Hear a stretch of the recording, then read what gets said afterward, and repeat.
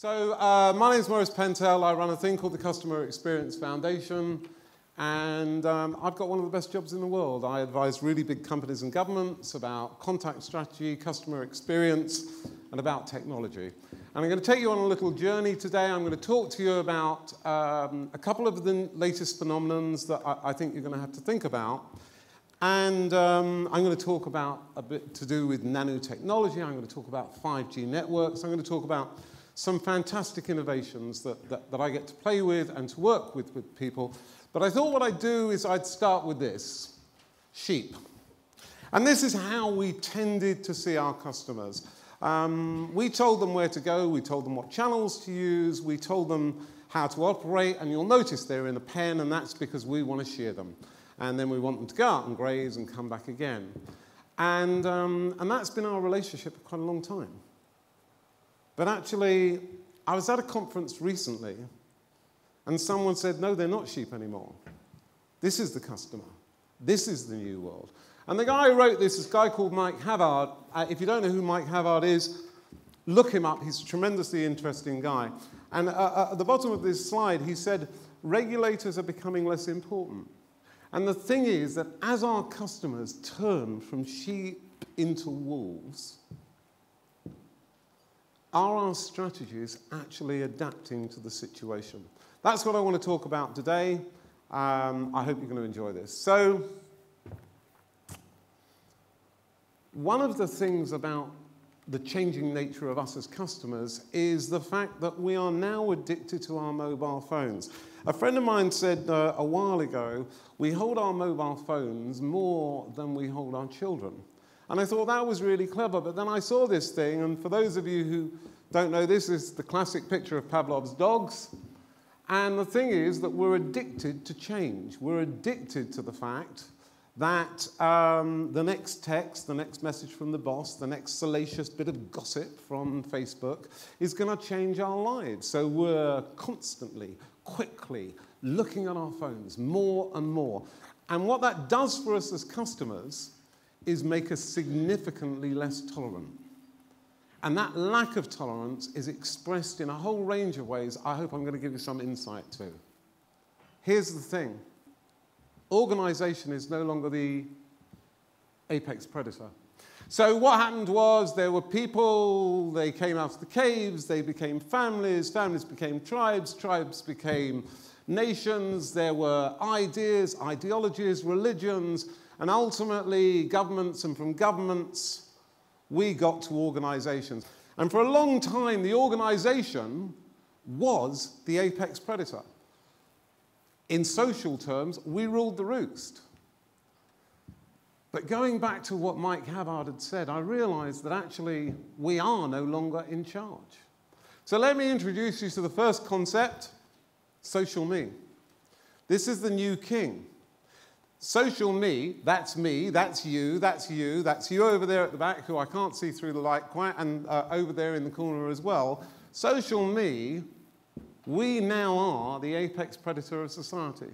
And that's probably a surprise to you because you don't think of yourself as that yet, but hopefully by the end of this I'll have pulled the trick off of making you think we are. Okay, so social me, this is social me. My home, my people, my life, my work, my stuff, and you, ladies and gentlemen, are all in my world and controlled by me on my technology.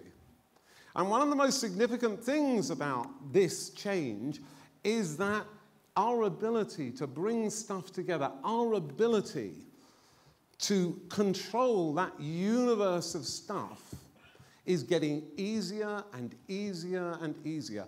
I no longer need to worry about what platform I'm on. I no longer need to worry about my endpoint device, and I'll talk a little more about that later, because everything is merging together into a single experience, a blended experience, if you will. So we're building a project at the moment. It's called the Future House, and what we're doing is we've taken a standard 1910 end of terrace house. There it is with our new plants outside. And we're filling it with technology, and we're seeing if we can make life easier. And the reason that we're doing this is because it has an impact on social housing, and it has an impact on a lot of things. But let me take you through some of the stuff that we've already managed to do. So what we're able to do these days is I control the lights, I control the heating, and anyone who wants to see me do this, find me afterwards, and I'll actually give you a quick demonstration, assuming that it works, but I didn't want to do it on stage just in case it didn't. Not only that, but all of my content from my Xbox through to my Sky remote, through to everything, I can control on my mobile phone. Not only can I control it on my mobile phone, ladies and gentlemen, I can actually watch all my content on my mobile phone, or I can even send it to someone else's device. I could put it on your device, including my iTunes and everything else, and I have control of that. But then not only that, but I can control all of the applications on all of my computers elsewhere. I can control my friend's computer, my colleague's computer, my children's computer. I can manage all of that stuff, and that ridiculous picture of me doing an augmented reality thing, that's what I really look like in the mornings. I can do anything of that, and I can deliver it to any device I want. And here we are. These are pictures of my security in the future house. This is what it looks like, and you'll see at the bottom here, I can even change the colors of the lights. And you can imagine being a boy, well, I used to be a boy, I'm probably an old man now, that I spend a huge amount of time worrying about the colors of the lights these days. And what that does is it creates a personal data cloud.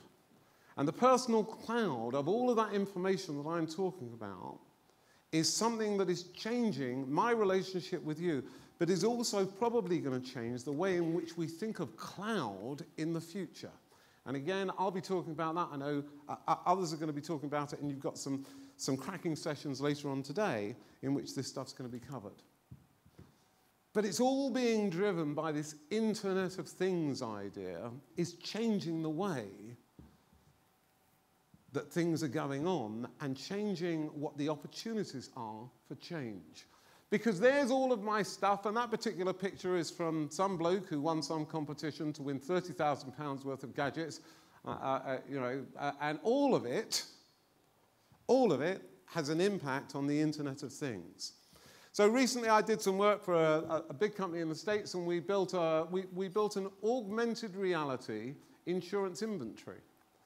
So I can just scan a device, I can look at the device, and if it breaks or if something goes wrong with it, then they'll replace it because they've got my inventory. And from my point of view, although I can't do the Tom Cruise thing of moving things around yet, we're working on it. But, I can still control all of those things. And of course, just when I was talking before about any device, I can do everything on that fridge. So here's an interesting thing. Did you know, ladies and gentlemen, that most people do more video conferencing outside of work than they do in work?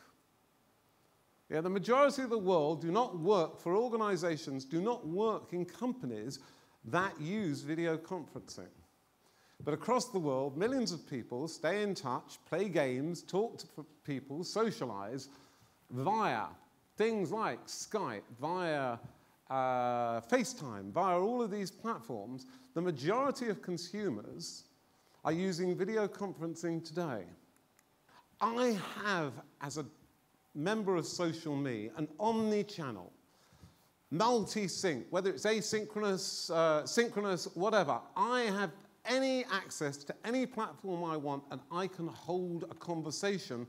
And I can hold a conversation that starts on Twitter, that ends up in a phone call, that might be a video conference, that might be a shared desktop, or might simply be a simple face-to-face. And the question you've got to ask yourself as organizations is, what do you have? Because actually, it feels to me at the moment like the consumer's probably got a bit more power than you have. We've got a bit more flexibility as people. And it's one of the challenges. And again, if you think about work, you think about your work relationship, well, when you leave work, you've probably got better tools available to you than you have in work. Because when you're out at work, there's Social Me. I've got all of these things. I've got all of these wonderful tools and toys. Not only have I got those, but I've got you. I've got my work things. I've got everything I need to do with business and a whole range of other features and functionalities that I'm simply able to access without thinking about. These are commonplace to me today. And this leads us to the world of customer power. What is customer power, ladies and gentlemen? It's the practical ability of the customer to set your agenda. And if you don't think they are, well, any of you who are in consumer-facing organizations who aren't thinking about Facebook, who aren't doing Twitter support and all of these other things, that was your customer's idea, not yours. Your customers were on these platforms before you arrived. And your CSR policy, whether or not McDonald's buy their food locally in the UK, customers are telling you what to do.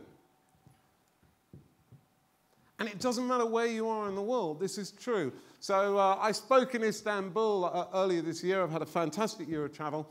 And I tried to pay for some sweets I was buying for all the delegates at this conference via my credit card. And the guy looked at me as though I was a lunatic wanting to pay by my debit card.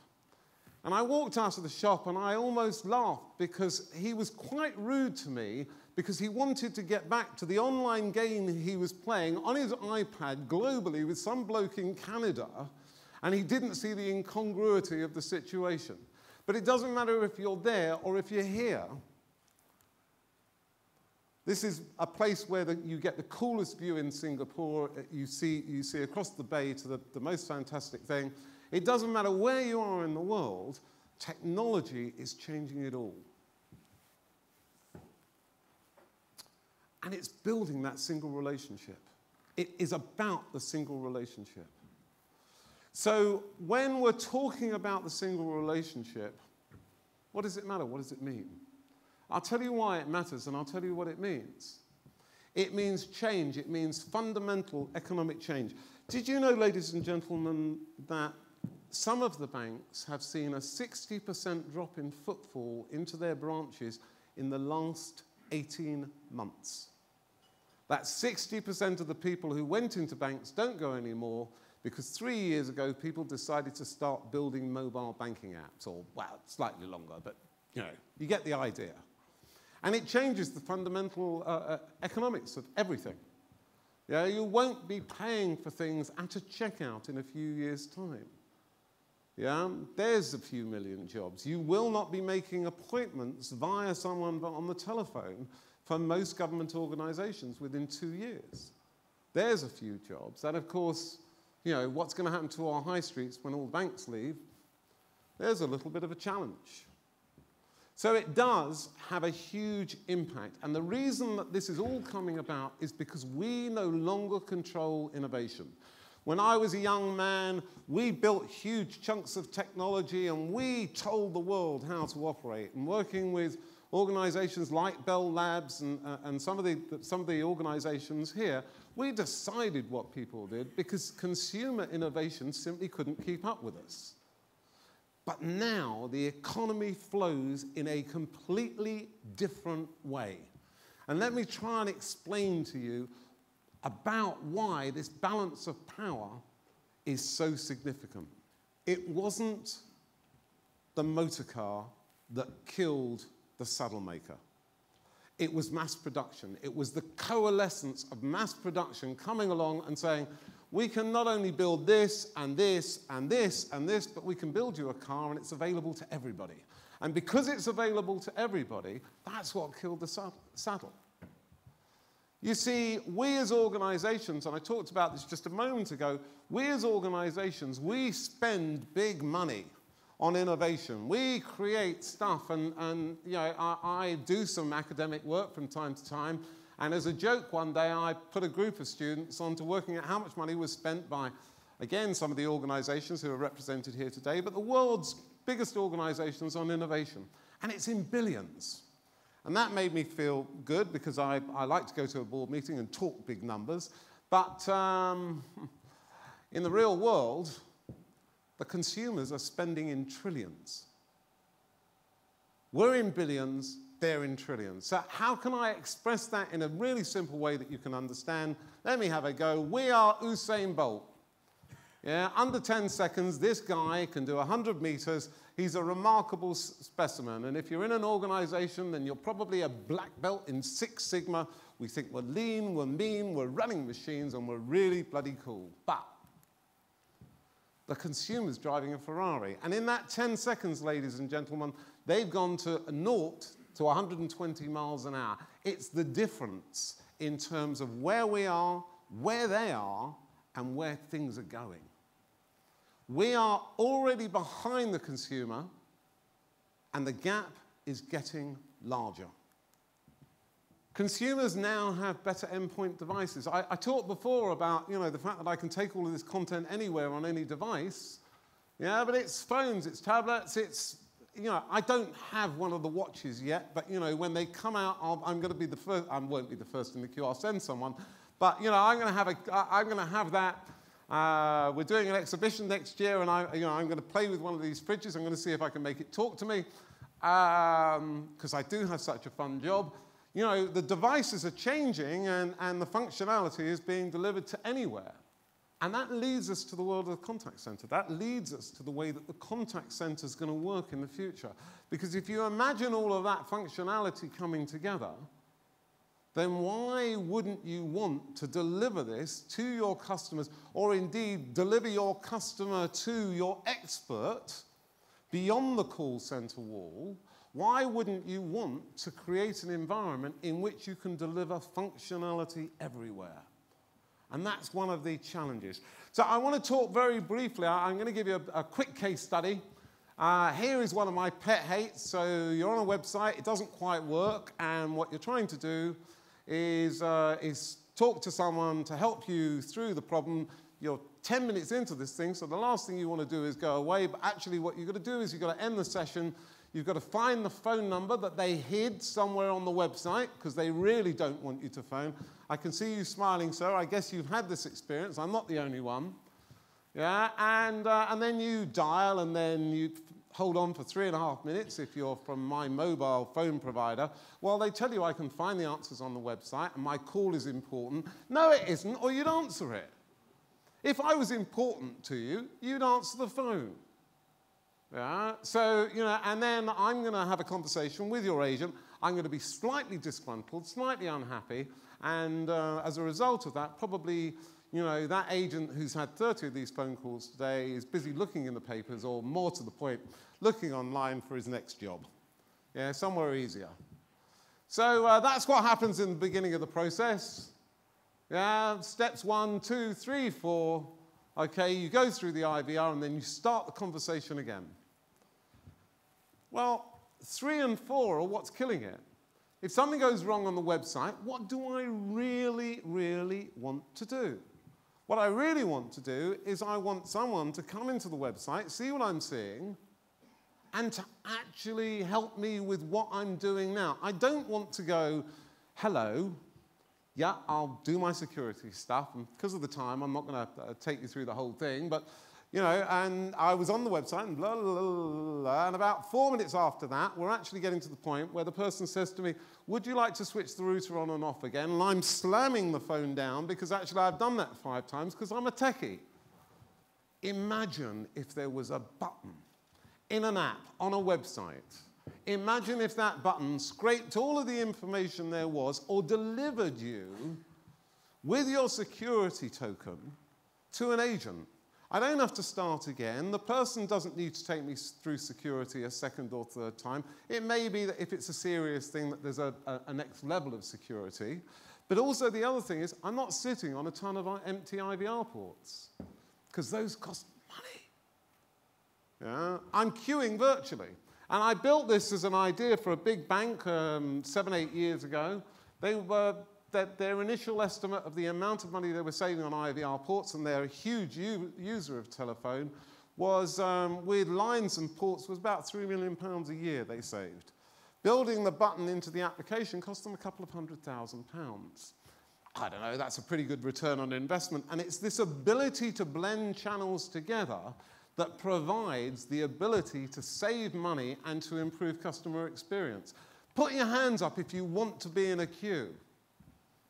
Look around. Who does? Yeah? If you like the music on hold, raise your hands. No. I'm going to give this up before I lose.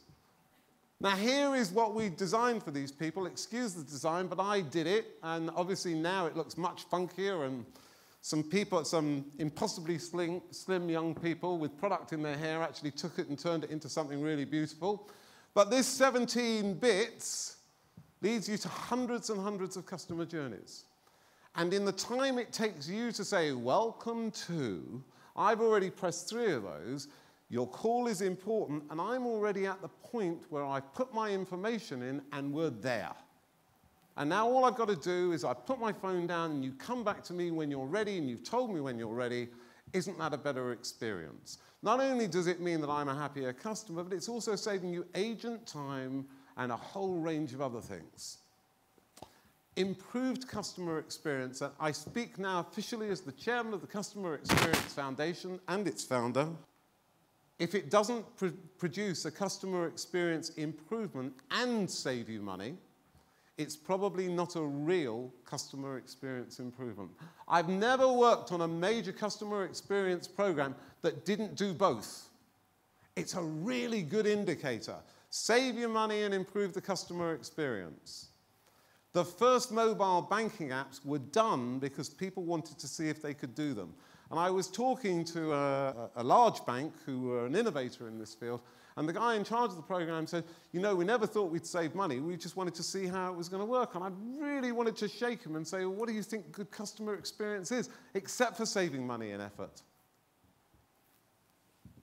More functionality coming together. Now, yeah, it used to be back in the day that what we did as organizations was we invented proprietary in order to lock everybody into our world. But that no longer works for us. What we need to do today is we need to be part of the crowd, because we are absolutely in the world of collaboration, federation, and consumer power, or customer power as we like to think about it. Because every new piece of functionality is not an experience in itself in the capital sense. It's part of our single digital experience. It's part of our life as social me. And that's hugely important. All of this stuff,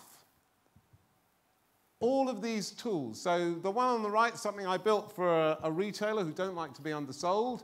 As a model, and what I did was I did this thing, and you can point at an iPad or a phone at a doorway, you can point at a sofa, and as long as it can pick up a product code, it will tell you if you can get through the door.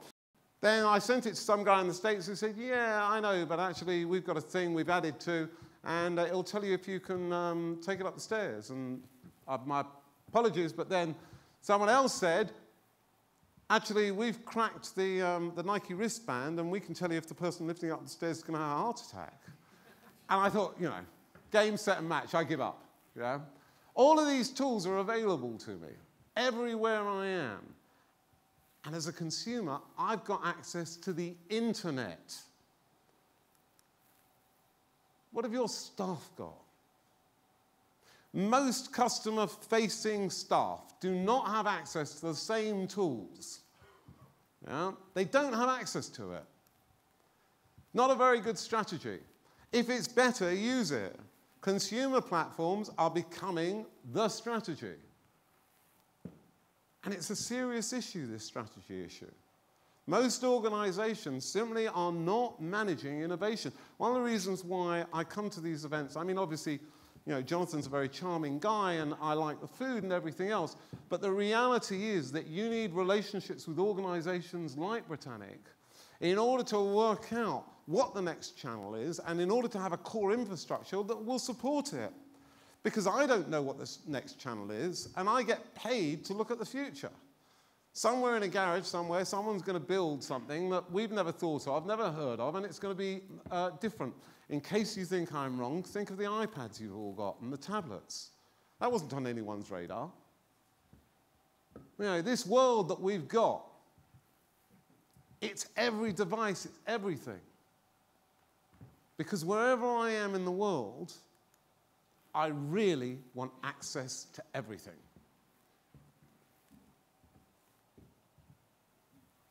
5G networks are coming. I'm off to Seoul early next year. I'm going to see the implementation of the 5G network thing that they're doing and some of the other stuff that they're doing.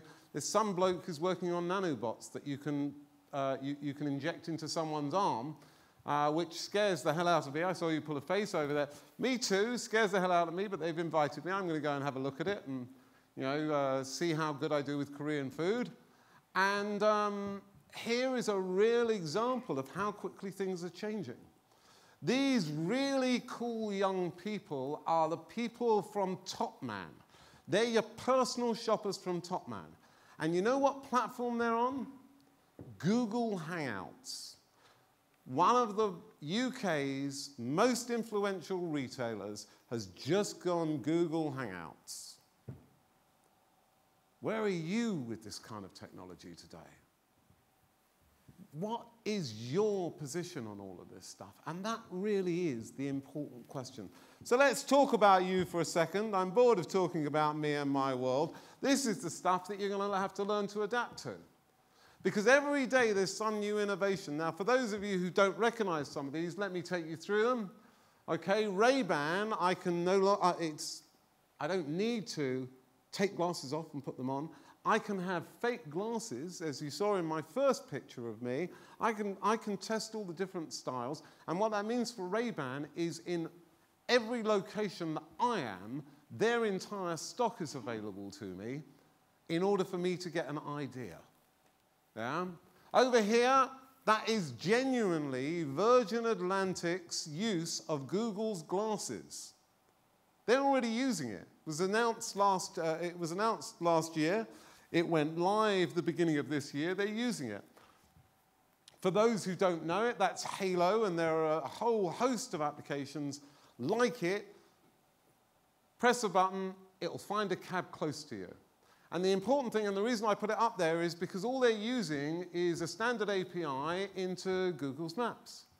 And it gives a huge amount of information, including the speed of traffic. And I love this one. I travel so much, I always end up in a car not knowing how the buttons work. This is Audi's augmented reality experience in which it shows me what the buttons do. Because when you go to an airport, if you see a car going with all the lights flashing and the windscreen wipers on and some ludicrous radio station, that's me, I've lost control again.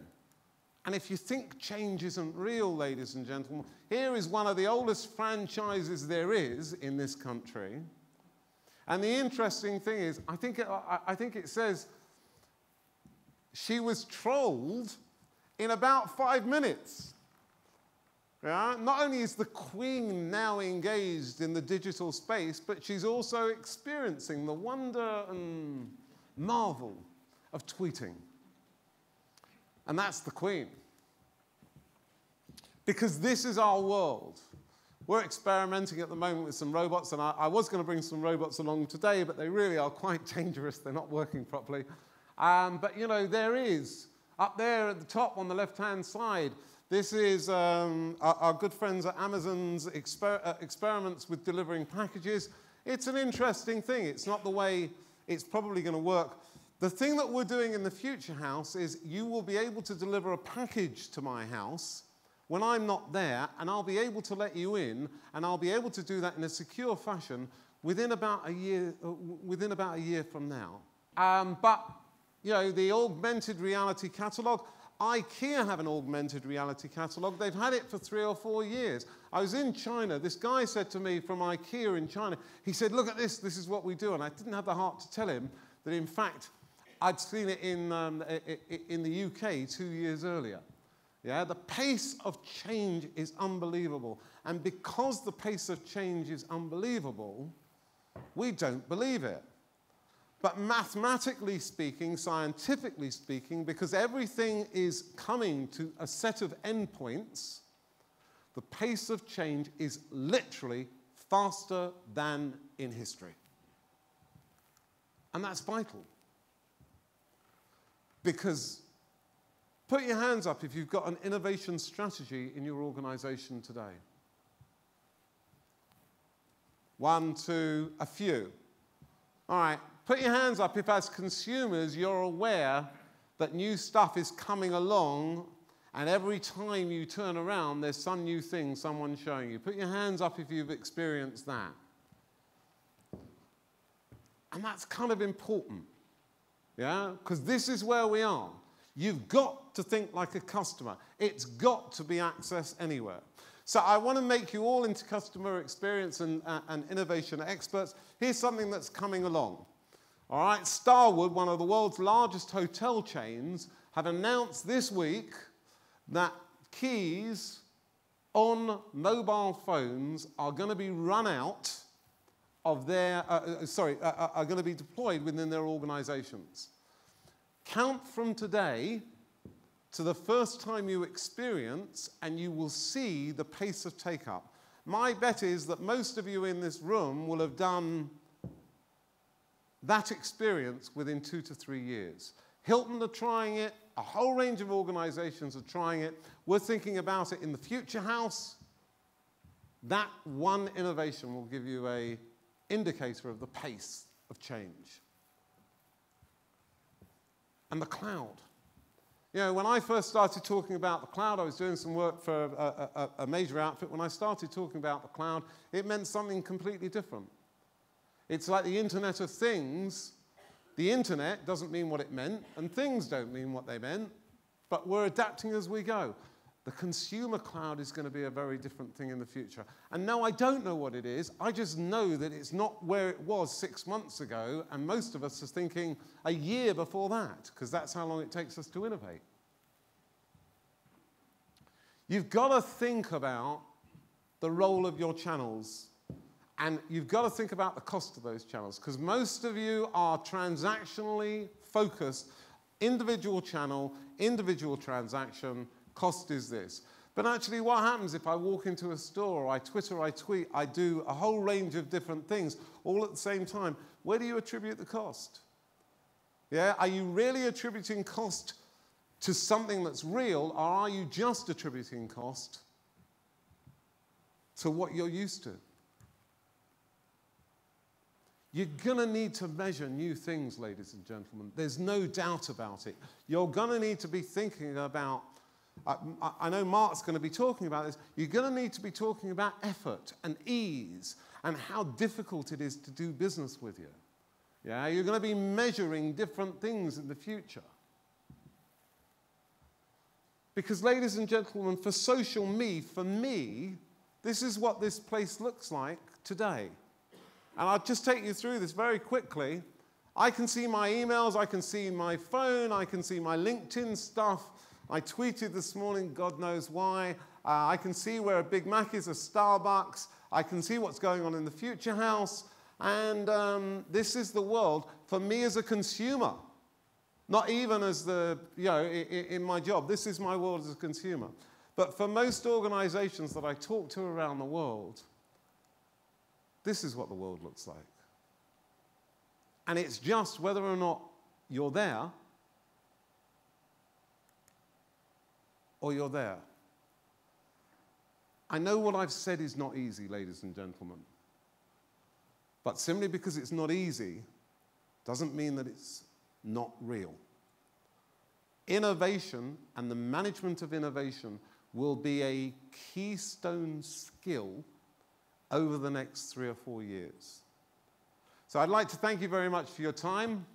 I hope you found this interesting. I hope you found it useful. And of course, I'd like to thank my hosts, and I hope you have a great day. Thank you for your time.